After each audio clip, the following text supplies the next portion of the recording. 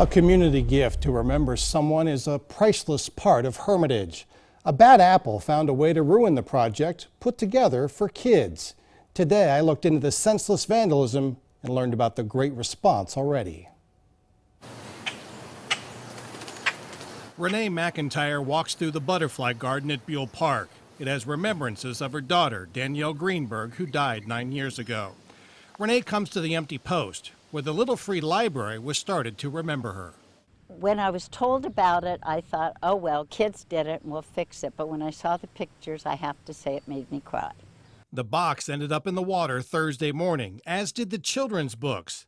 Jasmine Martin and her daughter Julie could just reach the books. They pulled out 2 of them and were upset to hear the little free library had been ruined. I was definitely appalled.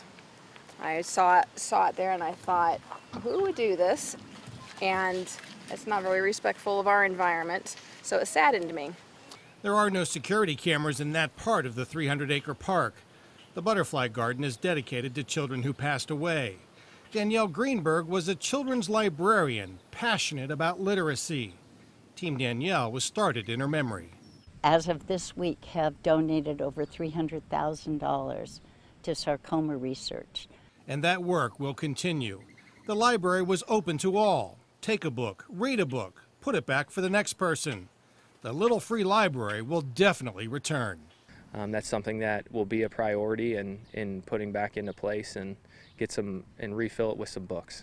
So we'll fix it and hope that they've had enough of us and go somewhere else.